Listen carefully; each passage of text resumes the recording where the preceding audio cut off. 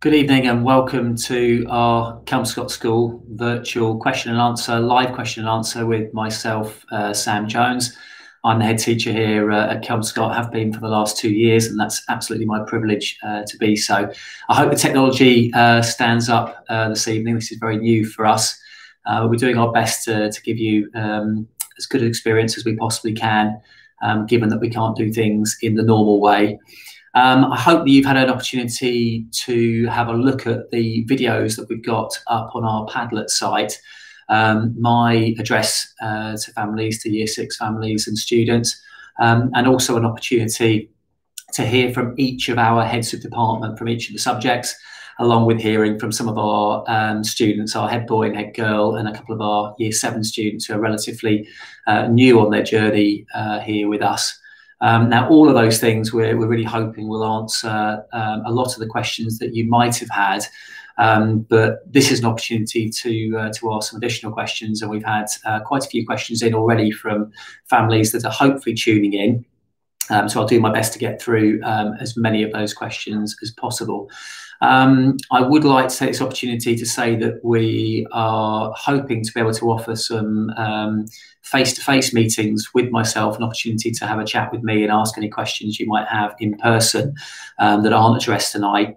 And we think we've worked out a really clever way, a socially distant way, a COVID secure way of enabling that to happen. And we're quite fortunate with our school site there.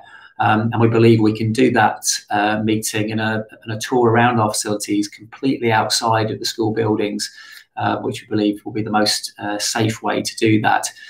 So if you're interested in doing that, hopefully that's clear on the videos and on the site anyway, then do get in contact, please, on our info@ email address or on the school number that you can find via the website. So do take us up on that opportunity.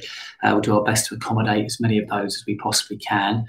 Now, all of the questions that we've received and we will receive during this stream this evening, we'll get the responses to those questions on a document that we'll share on our website for those of you perhaps tuning in late or who aren't able to make the stream tonight. So do look out for that. That's a chance for you to go back over those responses or share them with parents that you know on the school gates and those sorts of things. I know this must have been a really, really unsettling time for you and most importantly, your sons and daughters, having their Year 5 interrupted in the way that it was. In Year 6 now, not being able to come and visit schools in person. As I said at the start, I really hope that you get a good flavour of what we're like as a school. We love open evening. The feedback we get from our open evenings from anybody who crosses the threshold of the school are always really, really positive. And we're devastated that we can't do that in person with you all tonight. But I know that it must be sort of unsettling for you. But hopefully, through the medium of technology this evening, we're able to have a halfway house, I suppose, to try and deal with that if we can. So get your questions in. There's no such thing as a daft question this evening, so don't be shy, please, on that Google Doc. Please fire in any questions that you might have or any follow-up questions to something that I say during this stream as well. And I'll do my best to answer as many as we can, probably in the next half an hour or so. Okay, without further ado, let's get cracking. So the first question from Heidi. Heidi, thank you very much indeed for your question. What is your bullying policy? Now, bullying is something that will happen in every school. Any school that says otherwise, I don't think is telling you the truth. But we believe at Kelmscott that everybody has got the right to be treated with dignity and respect. And we're a school, and we talk about this lots, that actively seeks and celebrates diversity. Ofsted, actually, when they were here last January, so less than a year ago, felt that this was something they couldn't pursue in school during the days that they were here with us, and they couldn't find any bullying for the 2 days that they were here. And there was a lovely quote, actually, from one of our students, and it was the fact that students feel very safe, and the Ofsted team said that leaders and staff work hard to minimise any risks to students both in and outside of school. And students told Ofsted that bullying isn't a problem at Kelmscott. Leaders deal with any instance swiftly and very carefully. And cyberbullying as well is something that is commented upon that we've had to deal with very ably as well. I think it's really important that our very consistent ways of dealing with behaviour, which might come up in a question a little bit later on, are very helpful here. Our character development programme that I talked about in our speech, and that comes through the very robust pastoral system that we have. And I think we take sort of all negative behaviour very, very seriously. And there's a kind of spectrum, in a sense, from very mild to quite severe. And we tackle all of those, very, very carefully. Encouraging empathy, I think that comes through all of the staff that teach at Kelmscott. Mentoring for those students who, both sides, actually the victim and the perpetrator as well. And a real keen focus these days that we've had to upskill ourselves in the last number of years about the risks of cyberbullying. So that's something we take really, really seriously as well. But I think if you've got an ethos at a school that is respectful, if you've got really positive, respectful staff-student relationships, a kind and caring school that we are as well by the very nature of our school, our assembly programme that looks and addresses this at all times. And ultimately, as head teacher, I'm not prepared to put up with that sort of behaviour, and we'll put a lot of support in for those students who are bullying, but ultimately there'll be very serious consequences for those who bully persistently. It's something that simply won't be stood for at Kelmscott. Okay, to the next question. Let's hope the tech works at this point. Okay, so a question from Sarah. Thank you, Sarah. How do you intend to help children close any learning gaps? And I'm guessing this is very much through a COVID lens, and it's something that we're living and breathing every day here at school at the moment. I think it's something that teachers are exceptionally skilled at, actually, and it's something that is always changing in terms of teachers' perceptions of students lesson by lesson. So, since lockdown, to be honest with you, but certainly since we've been back in September, teachers are already working very hard to engage, to identify those gaps in lessons, and also some really important conversations taking place in departments as well, led by heads of department. And teaching is being adjusted accordingly because of that, and actually schemes of work being adjusted accordingly. And teachers are very skilled. There's lots of different ways that teachers assess that. As I say, they're very expert in doing that. Google Classroom is something that we began experimenting with, again, something we had to upskill ourselves on very, very quickly during lockdown. But we're actually using it the other side of lockdown now to ably support individual students. I think it's that individualised approach that's very important. But we're using Google Classroom, so tasks that individual students can be getting on with at home in their own time to stretch themselves, but also to close those gaps as well. So we're using that very effectively too. And we're confident, certainly with those younger down the school, that those gaps will be, shrinking and shrinking, and hopefully completely disappearing by the time they reach the upper years in school. I hope that answered your question, Sarah. Right, how are children adapting to the new normal, as it was termed? I have to say, I'm immensely proud of this institution since September in particular, in terms of our response and all things bubbles. It has been an exceptional response from staff. It's been an exceptional response from students as well. And I said in my letter to families just last Friday that to walk around this school as I do every single day, you actually wouldn't notice that we were in the midst of a global pandemic. Such is the kind of murmur, the positive murmur from the classrooms of students engaged in their learning, teachers excited and really engaged with their lessons that they're teaching as well. And students and staff have adapted really, really quickly to bubble playgrounds, bubble classrooms. And it's going to be quite interesting for us actually on the other side of all of this. And there might well be some things that we keep. And one of the things we've changed to this year for our response to this new way of working is 3 longer lessons. We call them sessions now rather than lessons. And it's been really, so there are now 3 1.5-hour sessions each day as opposed to 5 1-hour lessons that we used to have. And teachers and students, and this is overwhelming feedback so far, are really enjoying this new way of learning. Their learning is a lot deeper as a result. The tasks that they can do in any given session allows for that deeper learning, and students and staff are really enjoying that. So some of these approaches, some of the things that we've introduced just in response to keeping everyone safe while still maintaining a good education for everybody, actually we might keep on the other side of this as well. Year 11's coming a little bit later than everyone else, and they're certainly enjoying that. So I think they'd be very keen to keep that too. But all of it will be up for discussion at the end of this year, and we might well keep those things. But I think the one thing that never fails to surprise me is the resilience of young people and the adaptability of young people as well. And they've adapted incredibly well to this new way of learning, and actually take it each day as it comes still. But I'm really, really pleased with the response. The students are coping very well. Okay, to the next question. I didn't have a name for that last question. Apologies for not name checking you on that. Next question was about my vision for the school, given all we've had to adapt to the new normal. I mean, the vision, the current climate hasn't changed, and I hope that was clear through my address that hopefully you've seen on our Padlet page. So I won't go into too much detail here, but essentially what we're trying to do through our everyday experience at school, and that's what we're doing in lessons, what we're doing outside of lessons, is to enable students to have the skills and dispositions they need to progress to the next stage of their lives, be that college.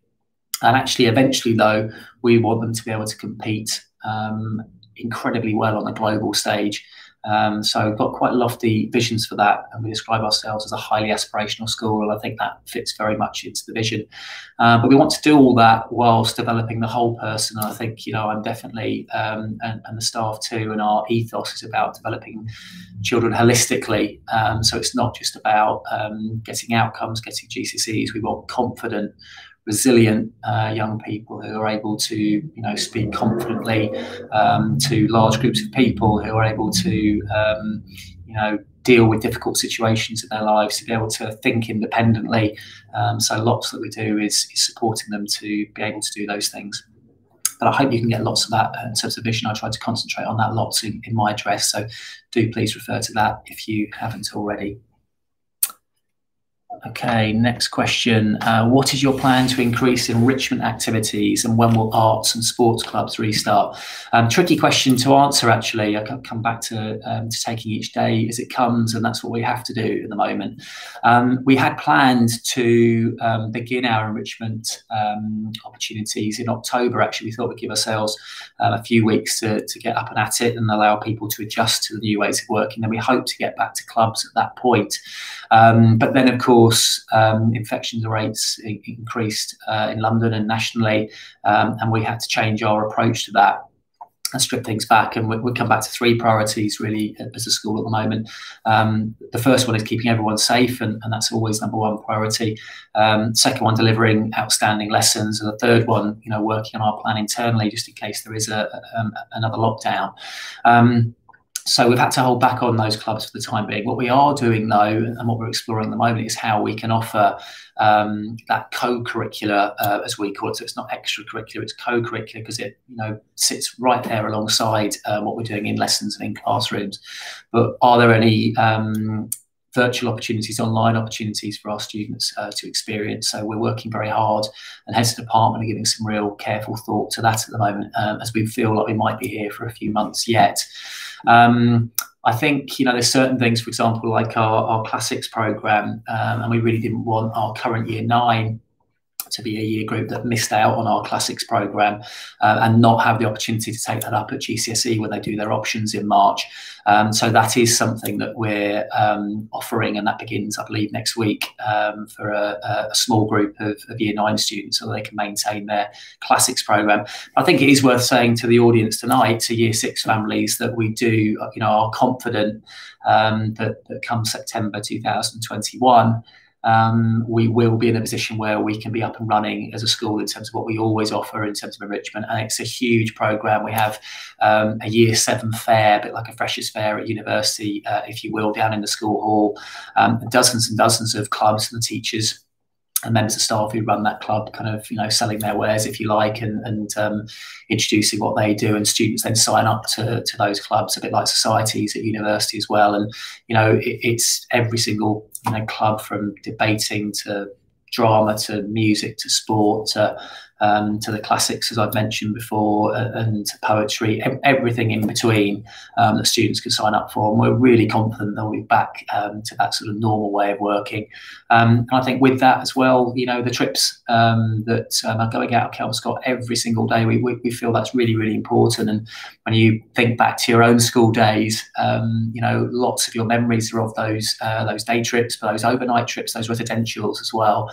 And there are students going out of Kelmscott, when we're in a normal way of working every single day, every single week, and we'll be, looking to get those up and running as soon as we possibly can as well. So I hope that answered your question. Okay, let's get to the next one. So what emotional support is on offer for children here at Kelmscott? And I think, I hope I come back to our ethos there. I come back to Kelmscott as a very inclusive school, and I think we're developing a really excellent reputation in the local authority now for our inclusive approach. It's something that's been recognised by the local authority on many occasions now. And I think it comes back to that holistic development I talked about, and that wraparound care. And we see ourselves actually as a very therapeutic school. It starts with the pastoral system. It starts with your son or daughter's form tutor. And the form tutor and head of year will work with your sons and daughters from the very day they begin, even actually at the Year 6 Taster Day, which is normally in June time, and they will stay working with those students all the way through from Year 7 right the way through to Year 11, and that actually provides an awful lot of emotional support for those students, which is fantastic. And I think the consistent way that we structure everything in school in terms of how we deal with our behaviour, that hopefully I'll come to later on, actually creates the right conditions, the right boundaries, so people feel emotionally safe in school as well, because they know that behaviour is tackled, both positive behaviour, I should say, and negative behaviour is tackled consistently by all members of staff, teaching and support staff as well. We have our own school nurse, who's just a brilliant member of staff, who does so much for so many students. We have our own school counsellor. We have learning mentors. We have lots of external agencies that we work with as well. We work very, very closely with the families, involve families at all stages with that, communicate with them, communicate with those external agencies as well. And Ofsted again, commented that parents and carers were highly positive about the support that their children receive, and it's something that is really, really important to us. It's not just about those academics. We know that if we've got safe, happy students at school, they will always go on to great things. So that's something we spend an awful lot of time supporting and developing. And that goes right down to members of SLT being outside on the gates. For those of you at the local feeder primaries, you'll see us out there in our purple tabards every morning, every afternoon, walking up and down Markhouse Road into the chicken shops, making sure that students get home safe. And I think all of that engenders a really emotionally supportive and supportive in general environment for our students. Thank you for your question, Laura. Okay, so touched upon that a little bit, and the next question, how do we foster inclusion and reduce bullying and exclusion? Hopefully we've addressed reducing bullying. I'll talk a little bit about exclusion in a few moments. And again, just to come back to inclusion, it's that fair chance for everybody to learn, everybody to develop, but actually with inclusion, we want everybody to thrive, and everything that we do, is to ensure that everyone has the opportunities, but we really try and make sure that everybody thrives there as well, in the same classrooms, and that's our SEND students, our special needs students, and our EAL students, English as a language students as well. It comes back, I think, for me to valuing the unique contribution that every single student in this school contributes. And that's celebrating diversity that we often come back to as a piece of language as well here at Kelmscott. And we learn together side by side. Discrimination is tackled right there at the root, from homophobia to any sort of racial issues, and really proud so far actually of our response to the Black Lives Matter movement. And families can have a look actually at my assembly if they wanted to, which I think is on the same YouTube channel that went up last week, to see how I introduced that as head teacher as well. So do please have a little bit of a look at that. So hopefully all those things help us to become that inclusive school that I talk about. In terms of how we reduce exclusion, it's really, really important, and actually very, very proud in my first year as head teacher that our fixed term exclusions went down an awful lot, and actually, just to quote a stat in the first term, I think, make sure I get the numbers right, but it was a dramatic reduction last year in fixed term exclusions for us as a school, and that's really, really important to me. Coming back to that inclusion question, so we've actually got in terms of support that I mentioned from the learning mentors and those sorts of things, but also an inclusion centre here at school. And if students, if there is a serious incident in school and that needs to be dealt with and tackled, we do that internally. So students might be taken out of their learning for a day, and they get some intensive support during that day, some restorative justice work, conversations with a member of staff perhaps who they have issues with, conversations with the student if there's been an issue between the students as well. But we do all that internally. Students get to continue their schoolwork during that time as well, and it's far more effective. Students don't miss out on their learning, but also we can deal with and tackle those issues that might be, and that really helps us to tackle exclusion. Having said that, I'm not afraid of exclusion either. For students, I've got very high expectations, very clear expectations. I spent much of last year talking very directly to students about that in assembly and saying, look, this sort of behaviour is going to result in this, and I'm not afraid to make those difficult decisions if I have to. And often, with those difficult decisions, it comes down to the safety of our site. And I've said a few times this evening that the first priority, and always will be the first priority, is making sure that the school community is safe. So I'm happy to make those difficult decisions if I have to, but hopefully we can try and avoid them, prevent them if we can. I hope that answers your question. Okay, coming down to the next one. And we've touched upon quite a bit of this already. How do you prepare teachers for dealing with misbehaving, disrupting students? I describe behaviour at Kelmscott as impeccable now. And I know that's quite a big word that's to use there, but frankly it is. And any external visitors who come round school are always, without fail, comment on the calm, purposeful atmosphere in the corridors. And sometimes it comes as a surprise to them. It comes to no surprise to me, as every single day when I walk the corridors, as I do religiously, it's calm, it's purposeful. So that was kind of my big thing last year, actually, I suppose, as the new head teacher then was introducing our ladders. I was trying to see if I've got the ladders here. I'll hold them up. Not going to be able to see the detail on it, but all staff work to these ladders, and students are aware of these as well. And we've got one ladder for our negative behaviour, which we call our consequences ladder, and we've got our rewards ladder as well. And I think going back to ethos, it's important that that actually when people talk about behaviour, the most important thing is to celebrate good behaviour. And our students are fantastic young people, and 99% of them are behaving exceptionally well, are ambitious, motivated, aspirational, and it's important that we reward them for that. And that has to be the first thing we do, because that helps to develop the character, that holistic development that I've talked about. But the consequences are there to make sure there's a consistent approach to how we tackle that behaviour too. All staff get lots of training in that. We revisited that in September this year, particularly with new staff, to make sure that everybody's up to speed. And we've got very robust kind of sanctions in place from the exclusions that we've talked about. To a head teacher's detention, which is on Saturday morning, that I run from 9 o'clock till 11 o'clock with full school uniform, which you can imagine students are delighted to be there for that.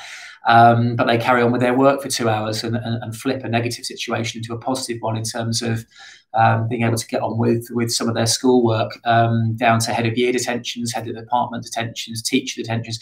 But it's important that individual teachers all own the behaviour, and that's what the ladders have allowed people to do, allow teachers to own it and be confident with that. I'm really pleased with how our 2 non-negotiables have worked, and I talked about that in the speech. But the first non-negotiable is refusing to follow a teacher's instructions, and the second is answering a teacher back, and students are issued with a first warning, a final warning, and if they don't heed those warnings, then they are taken to the internal exclusion or inclusion centre that I talked about a few moments ago. But actually, if you consider those 2 non-negotiables, refusing to follow instructions and answering teachers back, it stops everything at the root. And it really has kind of just improved behaviour, no end, and really empowered teachers. Some of the best compliments last year from some of the students were, "Sir, you've given teachers too much power." Well, actually, we hadn't. We'd just given power back to the teachers to tackle those low-level incidents, but to make sure it doesn't escalate to the high incidents. And for me, one of my main priorities is trying to create here the perfect conditions for learning, the perfect conditions for teachers to be able to teach, with all the engaging activities that they want to do, but the perfect conditions as well for your sons and your daughters to learn without any disruptions there.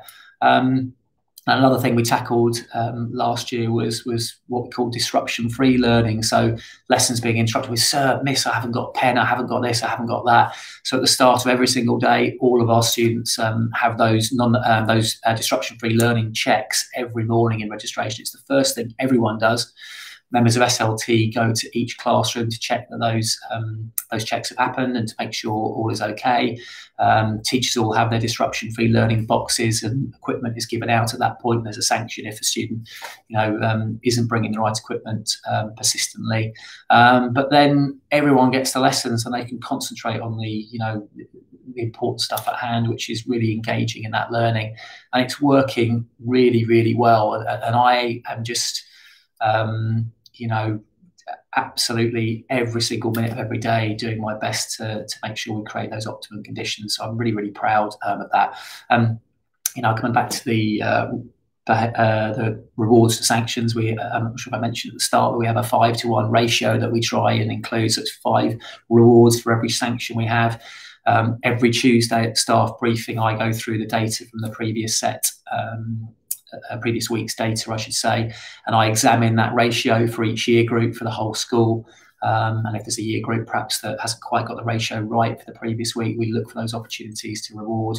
And that's kind of part of our everyday discourse, really, our weekly discussion about making sure that stays very, very high priority as well. And I can't say it enough times. I have got the highest expectations for the young people at this school, and I know they can live up to those expectations, and that's why they're sky high. But every moment that they let themselves down, I suppose, and let us down, it's dealt with, but dealt with in a positive way, but dealt with in a firm way. And I think, as I talked about, I believe on the speech, tough love again is something that we come back to often. So I, really hope you can speak to families of current parents of students at school, and I'm really confident that you'll get some great feedback from them about the things that I've just spoken about. Okay, next question, Christina. Thank you very much for that. How do you ensure the correct level of challenge and support in your mixed ability classes? I think it's an important question. Hopefully we've addressed that in some of the speeches. Definitely there's a philosophy around mixed ability teaching versus set teaching, but as well as the philosophy, there also has to be some evidence-driven and research-driven results on that. And I've always been somebody who's passionately believed in mixed ability teaching, but actually the most recent research, it's borne out that actually the best outcomes are also from mixed ability teaching. And the easy way to put that is that all teachers at Kelmscott will pitch their lessons to the very highest student and beyond in that class. And then they will work out the ways that they can support the rest of the class to be able to access that. So that's the starting point, really. And if you have that in your mind, you can't go too far wrong. But there's an awful lot of research that that suggests that for all students, actually, apart from a very, very small percentage right at the top, that set teaching, so stream to ability, actually does an awful lot of damage in terms of stigmatizing and those sorts of things. But every single year in every single subject, we have great volume of students achieving those high grades, and it's something that we analyse. It's something we track. We talk about 7s to 9s with the new GCSE grades, and making sure we know the starting point of every single student at our school, and we know where they should be ending up in terms of progress. And we track that carefully to make sure that all students actually, but thinking about our 7s to 9s as well, that they're able to get those top grades. And we're very confident that our mixed ability teaching allows students to do that. There's some quite interesting research for those interested by the Education Endowment Foundation, a really useful research group, and we do an awful lot of work, I suppose, with the stats that we get from them. And they did some very recent studies a couple of years ago on mixed ability teaching, and again, the best grades, the best results for all students right across the spectrum are from mixed ability teaching. But I'd welcome a chat with you about that in person. I'd welcome an opportunity for you to come back at me with some counter arguments. It's always a very interesting debate. But we're very confident in terms of the challenge that we provide students in our school, and there's lots on offer for our higher ability students to stretch and challenge them. Okay, next question. How are we doing for time? Okay, we're half an hour in already. That's raced by. I hope you're not too bored. I know you're sticking with me. Right, what's help is available for children with learning difficulties and special educational needs.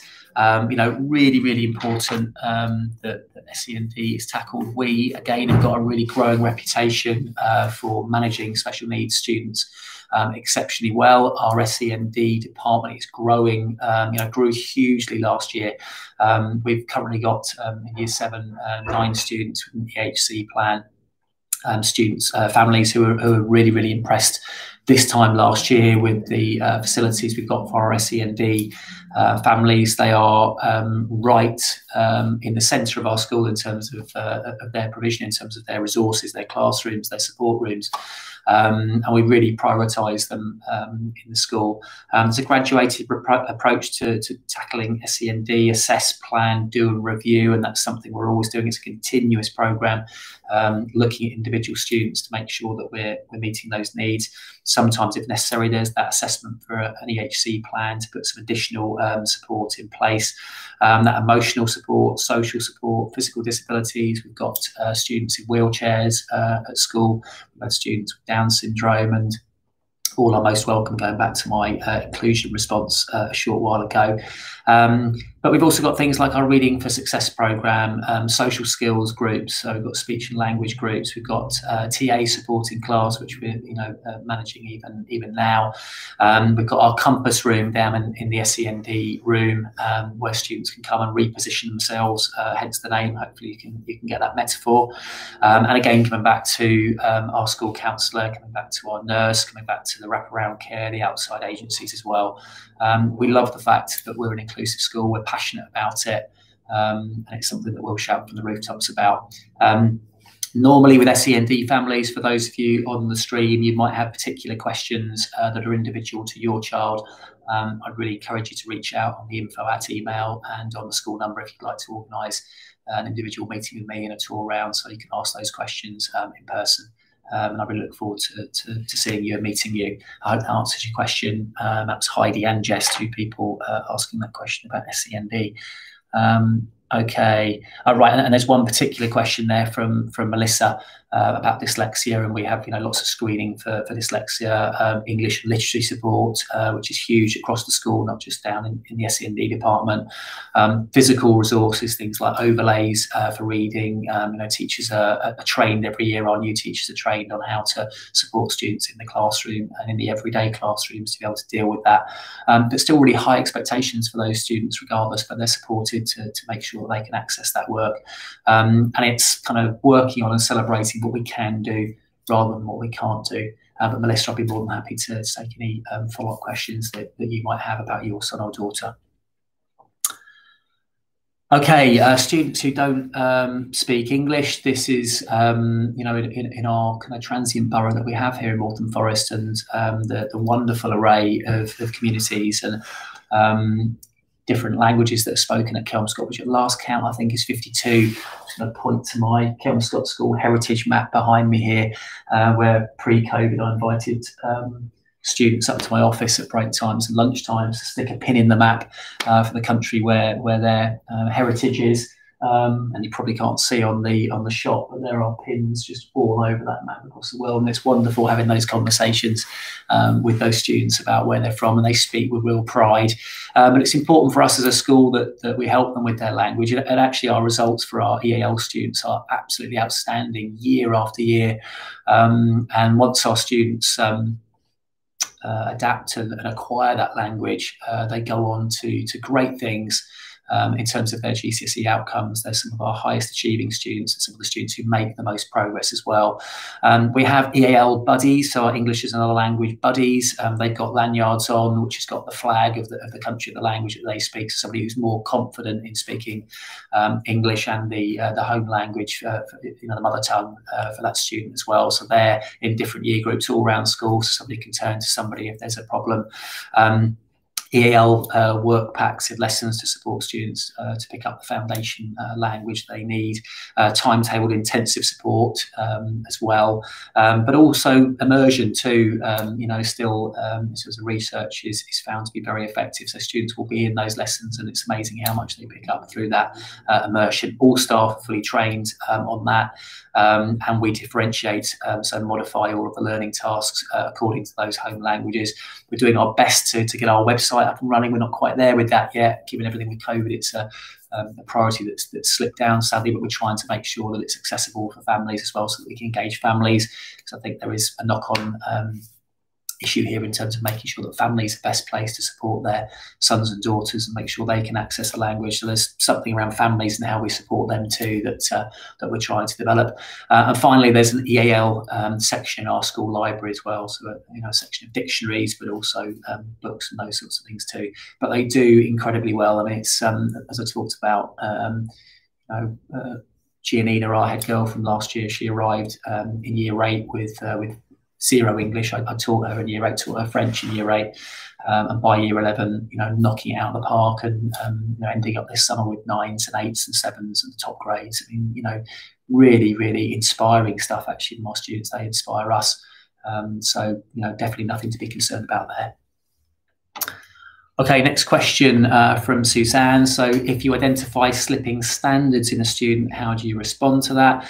I've touched upon that a little bit already, but it's us understanding every single student on an individual basis.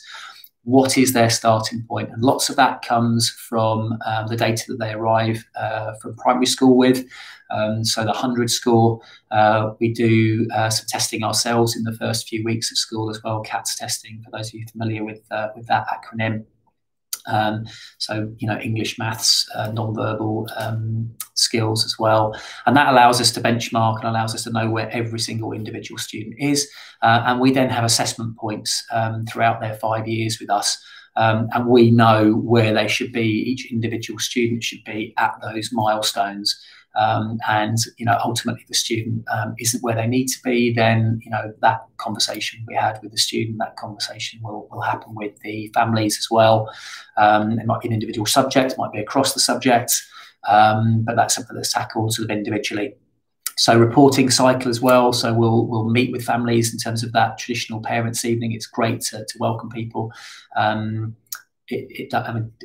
Interestingly, we've just had our tutor parent day this week on Monday, which we put in deliberately at the start of the year to try and give families an opportunity to come in and find out how their sons and daughters have done in the first month post-lockdown. We weren't able to do that in person, sadly, on Monday, but we did have telephone meetings with families, and I did a dozen or so of those myself with some Year 7 students. Actually, it was a real privilege for me to have those conversations with Year 7 families. But that's an opportunity to address when students are falling short of those milestones. Parents' evening as well. So you've got 2 opportunities there to meet with us as families. And then there's a third opportunity, which is a written report that goes home to families. At Key Stage 3, we comment on learning attributes. So we comment on, for example, things like a student's organisation, because sometimes that can be the thing that impedes them. Sometimes it can be their contribution in class, and they're not contributing as much as they should be in class, and we tackle those. There's a scale there, and we tackle those things. And if there are a group of students, for example, who are struggling with organisation, then the head of year or the form tutor or a member of the senior team might do some work with that small group of students. If there's a group of students in every single department, particularly as you move up to school, there might be an issue with a group of students who are struggling to move from a grade 4 to a grade 5 or a grade 7 to a grade 8, and there are targeted interventions in place for those students to help them get from that stage to the next and what unlocks it. There's some really exciting online stuff now. We're part of Headteacher Maths. For anybody with a maths background there, it's a brilliant online package that our students are using, and that helps people to bridge those gaps as well. That's something that we're looking as a leadership team. I'm looking as the head teacher, forensically at each individual student to find out where they are, where they should be. And for me, it's all about progress for every single student. I don't look in the summer when exam results come in necessarily at those high attainers, although there are many. I look to see the students that have made the most progress. We want every single student, regardless of their ability, to make progress from their starting point to the end of their journey at the end of year 11 for us. And we know that attainment will take care of itself if we're taking care of everybody's individual progress that they made. So I hope that answers your question, Suzanne. Thank you for that. Okay, I've got a question here about mobile phones. We banned mobile phones this year. So from September, and there's a question about that. We consulted with all of our stakeholders here, students, staff and parents. Actually, it's again something that the students have taken in their stride. Are they happy about it? No. Are we happy about it? Am I happy about it as head teacher? Yes, I am. It used to upset me, if I'm honest, last year to come out at break times and lunch times and see a group of friends kind of huddled around together, but looking at their phones and possibly WhatsApping each other, to the person next to them. We don't want that. We want, spoken word conversation, people to be engaging, interacting with them, because those are skills that are going to be really important later in lives, and they can get their computing skills and their tech skills through our computing lessons at school. But also coming back to the bullying question from earlier on about cyberbullying, it increases the chances of that. It stresses children and students out, actually. Lots of the feedback, although it's been done quietly, they perhaps might not be prepared to have their voices on record saying it, but I've had lots of thank yous. Thank you, Mr Jones, for taking that away. We feel safer as a result at school. We feel less anxious in school as a result. And it's been a really positive thing so far. Again, I'm more than happy to have a discussion with somebody about that. We're well aware that technology is a really important part of our society, and you've got to have those tech skills, but we'll provide and enable those skills in a different way. We want to make sure that our students are safe, they're not anxious, and they're communicating in the old-fashioned way, in a sense. So I hope that answers your question, Abraham.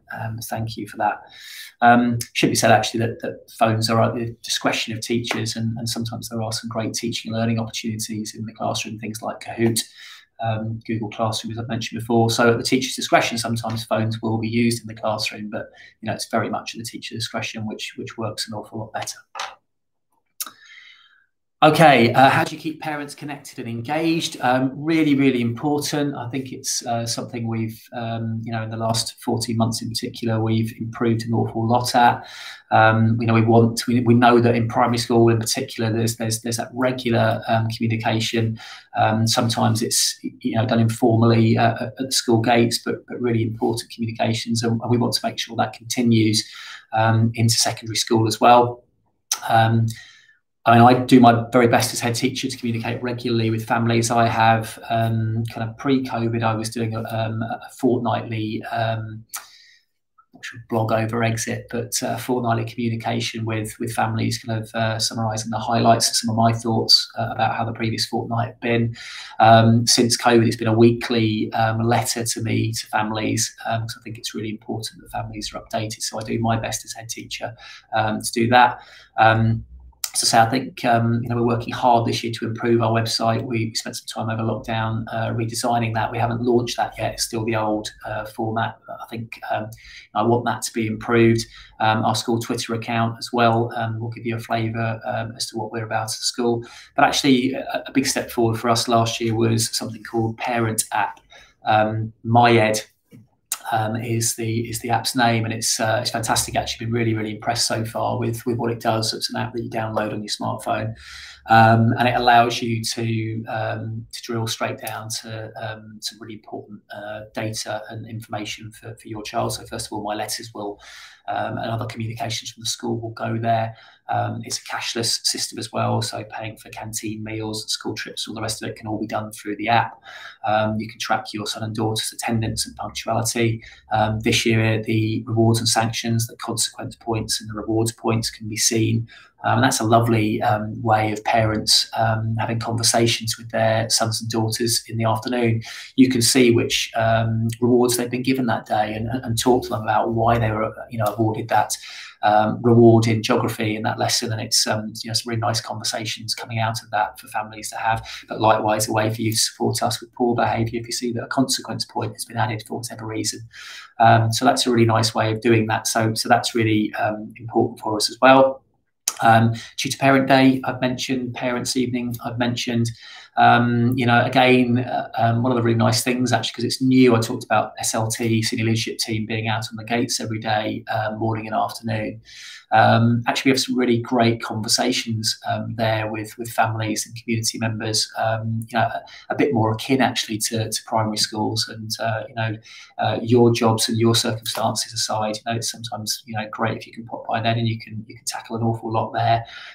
We've tried to make the area more welcoming for families with benches and plants and those sorts of things to make it a pleasant place for families.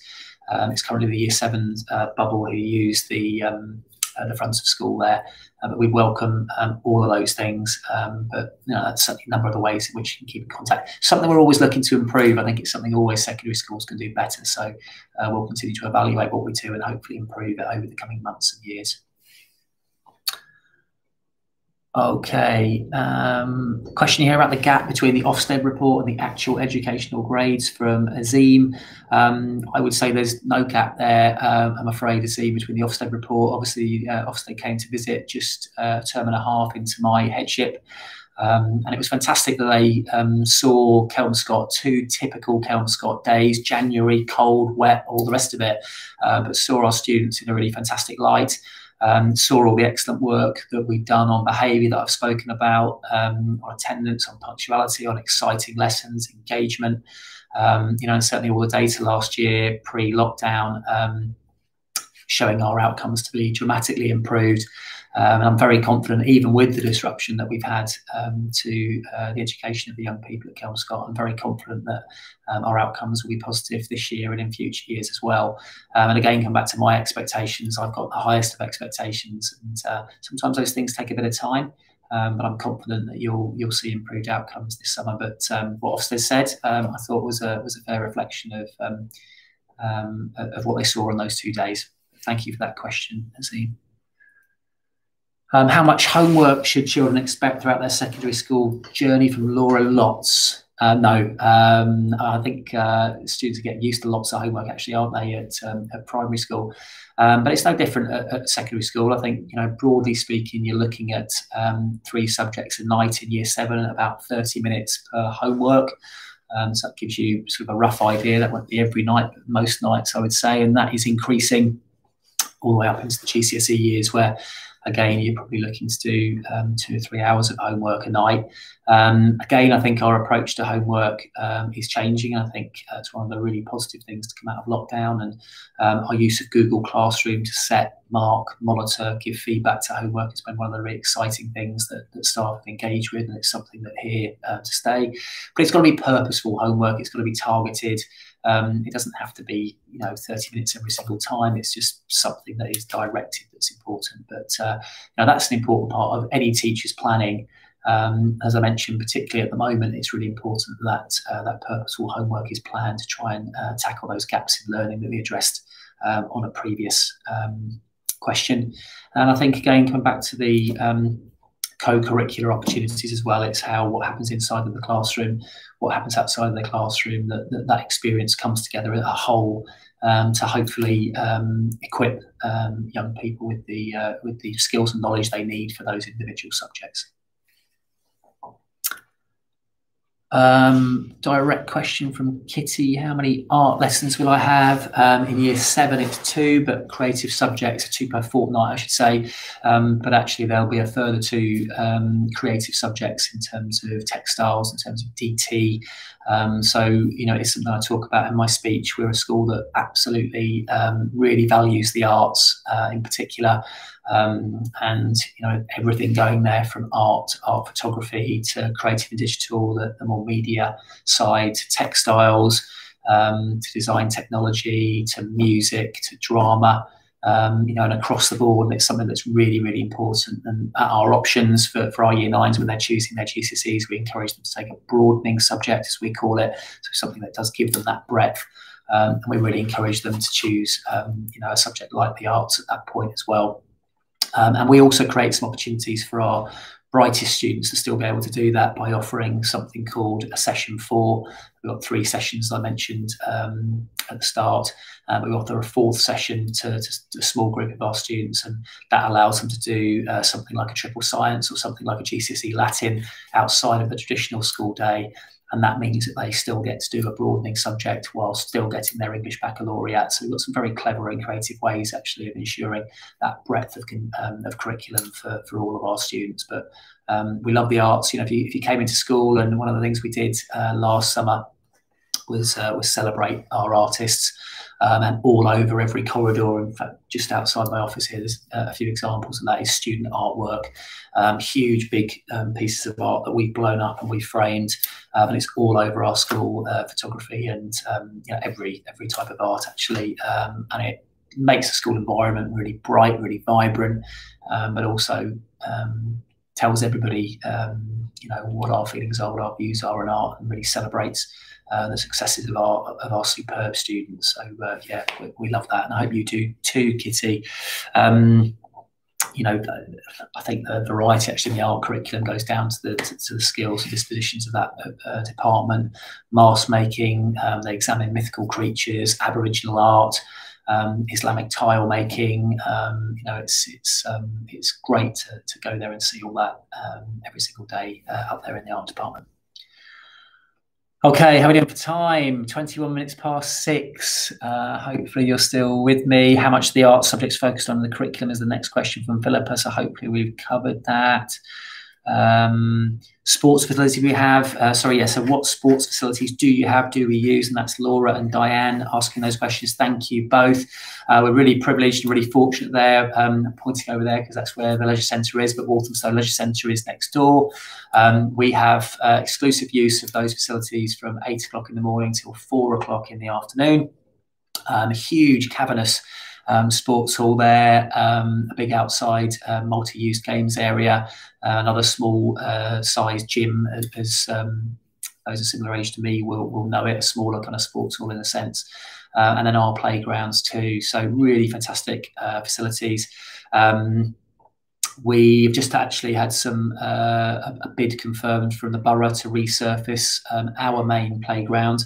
So we've got an additional multi-use games area going up there that I'm hoping to organise in Kelmscott Blue, which will be a really lovely surface. I think it's really going to lift the premises over at the back area of the school there. So, you know, that will be done this academic year. So hopefully we'll be done before September. That's the plan. We start planning that after the October half term. So I'm really, really excited about that.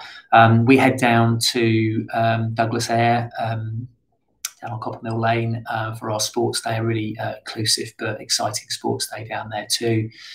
Students love their sport here. The P department are fantastic, both at developing expertise but also encouraging sport for all and really instilling those excellent habits in young people. And if those habits are established young, the research says that that will continue with them into their later life. Okay. Music on the curriculum, 1 lesson a week at Key Stage 3, understanding music. There's the listening and contextual understanding, performing music. particularly when we get to GCSE level, composing music. And it's taught by a dynamic music specialist, a real another expert in his field. And he joined us 12 months ago, actually, and we've seen a real surge in uptake in music. Also peripatetic lessons taking place as well for those who want to pursue certain musical instruments. That's something we support as well, and something we enable to happen. So again, I think it hopefully was included in terms of us prioritising the arts, because music is a really important part of that. Okay, how do children feel about coming to Kelmscott? Really good question from Gareth. I think if you spoke to students, they'd be really proud and really happy that they attend here. The one word that always comes through is safe. It is an exceptionally safe environment here at school, and that's something, as I said earlier, it's our #1 priority, is making sure that the students feel safe. I hope they would say lots of challenges, lots of opportunities, and I talk about those opportunities in my opening assembly each year. And again, I think that's on the YouTube channel if you'd like to have a listen to that. But it's grabbing those opportunities with both hands. And there are so many at Kelmscott, and it's just about grabbing them and going for it. And the students that do, go on to amazing things. And I'm talking, this year about the class of 2018, which was the group that were doing A-levels this summer, and two of our alumni went off to Oxford this year to study history and maths. Were two students who grabbed all the opportunities, particularly in those departments, for those two students, because that was their love. Yeah, lots and lots of challenges, lots of opportunities. I hope that they feel valued, that they feel that their achievements and their efforts are appreciated. Coming back to those rewards versus consequences, that 5-to-1 rewards to consequences. And I hope that every student feels valued there. When I talk about progress, it's not just about the high flyers here. It's about how much progress you make, and that could be somebody trying to get the grade 9s right at the very top end, but it could be somebody who's come to the country perhaps late in year 10 and is trying to achieve some grade 3s and 4s whilst improving their spoken English. And we're just as proud of those students sometimes because of the progress they've made as we are those students who have got there in terms of those 8s and 9s. So I hope the students feel valued as well. Okay, next question. Okay, what sets you apart from other secondary schools in Walthamstow? Okay, let's get to the crux of the matter, I suppose, Melissa. And I think the first thing I'll say is that I feel fortunate to work in a borough like Walthamstow, and I work very closely with the other head teachers at Walthamstow. And we're very lucky. The vast majority, in fact, all but one or two, I believe, are at least good schools. So there's a great choice out there for you. My advice on open evenings normally is to come into a school and try and see and feel and hear what a school is about. And I hope you've had an opportunity to do that through our virtual experience. But as I say, do come in and see us for these distance visits if you're able to try and feel that in person if you haven't got that. But I think we've got many unique selling points.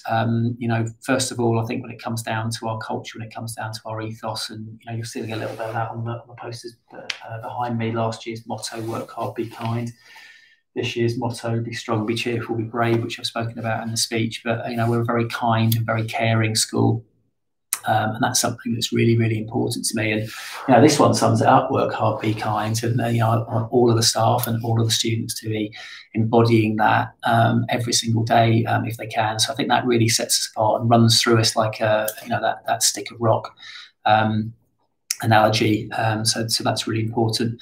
I think people are surprised to hear that we've got a full classics programme available to us, and that's something, we're one of the few state schools to do that, and offering Latin, ancient Greek this year as well, classic civilizations, all the way through to GCSE. In fact, one of the first of our students went on to Oxbridge to study the classics, and that's something that sets us apart.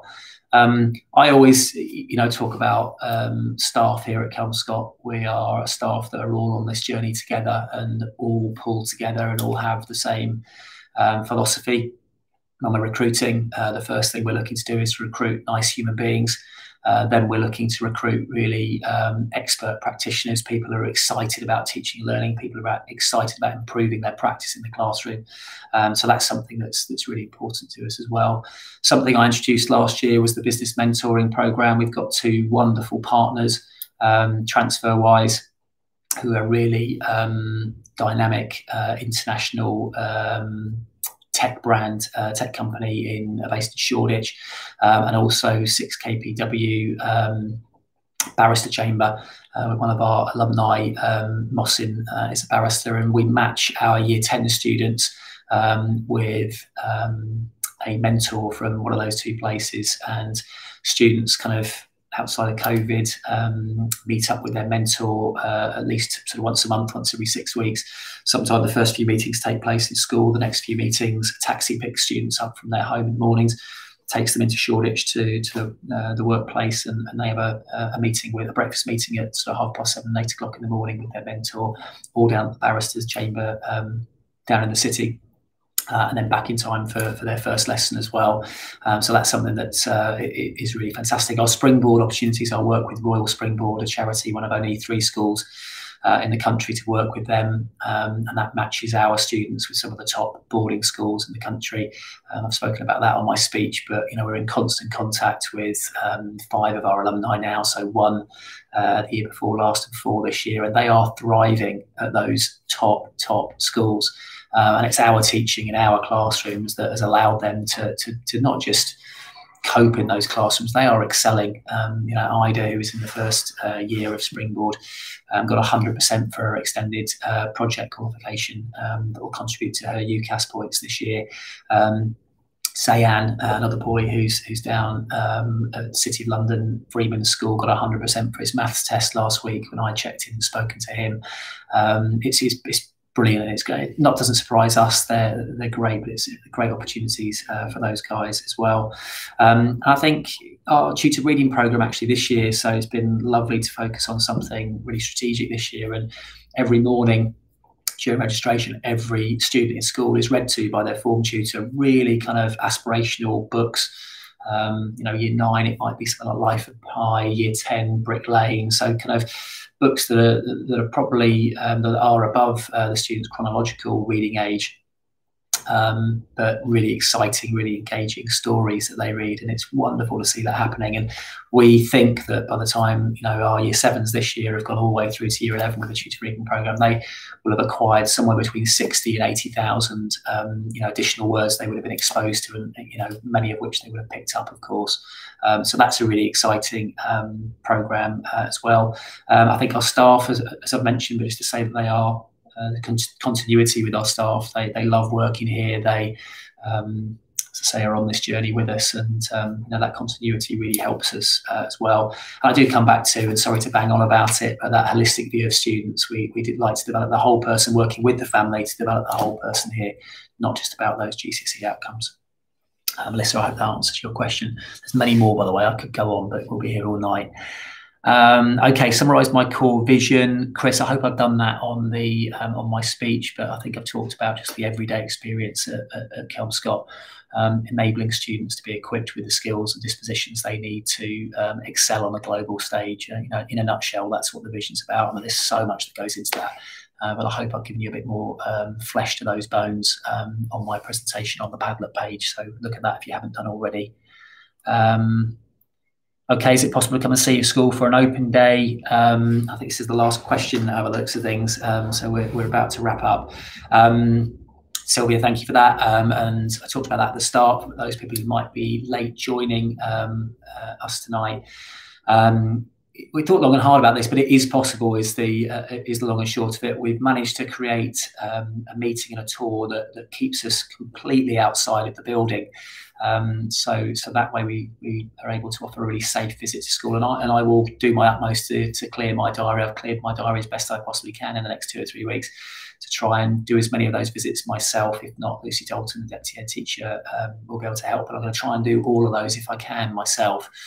So do give us a call, please, on the school number, or email on the info at to get in contact if you'd like to organise one of those, and any specific questions. But the tour that I've planned takes you through our new building. We've got a new £1 million investment this year, which is our new school canteen, which is being developed. That's because this time last year we were oversubscribed at year 7. We had sixth form of entry, which was 180 students, but the borough realised that we were, well, not just the borough, but I think families and community realised we were a school on the journey, and they've increased that to 210 for the demand last year.